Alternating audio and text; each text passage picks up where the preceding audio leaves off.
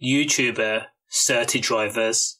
Now the first mistake was grinning from ear to ear in a mugshot, knowing you're being sentenced. But fame is like a cancer to some people. They would do anything for it.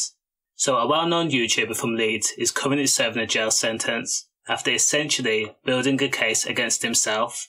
Adeel Habib often recorded himself taking to the public roads in high-performance cars and driving crazily, all for the entertainment of his viewers.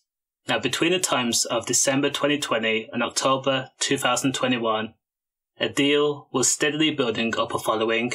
During his stupid videos, he would drive along public roads, weave in and out of traffic, race other drivers, and attend illegal car meets.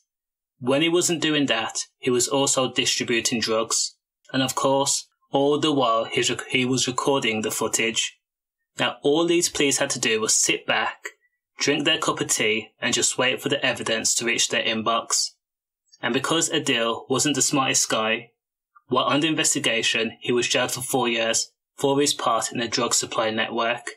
And as for the driving offences, which is dangerous driving, Adeel was jailed for 27 months and was also banned from driving. This guy used the streets as if it was his very own playground. He must have been playing too much Gran Turismo. It was lucky, by the grace of God, he didn't kill anyone. Stay safe. Safe.